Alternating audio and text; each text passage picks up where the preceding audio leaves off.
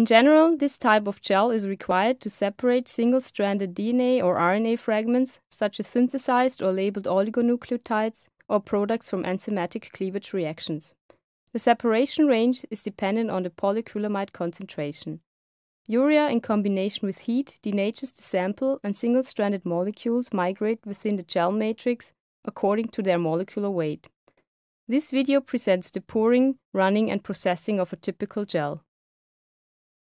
Hello, my name is Heike Sommer.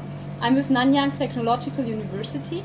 In this demonstration I'm going to show you how to perform a denaturing polyacrylamide gel electrophoresis.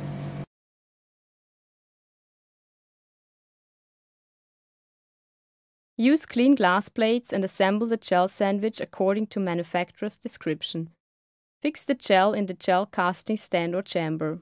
Silanize the glass plates of large gels if the gel tends to stick to the glass plates. Choose a gel size and thickness according to your separation requirements. Prepare the gel solution according to current protocols in molecular biology. Choose the concentration of polyacrylamide that suits your separation requirements best. Higher percentage of acrylamide will resolve lower molecular weight fragments. Use ultra-pure urea and mix with the desired amount of polyacrylamide in a beaker or bottle. Add 10x TBE buffer to the solution and fill up to the required volume with water.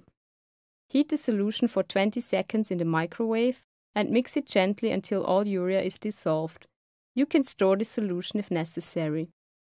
For larger gel volumes, repeat the microwave step until the solution is hand warm.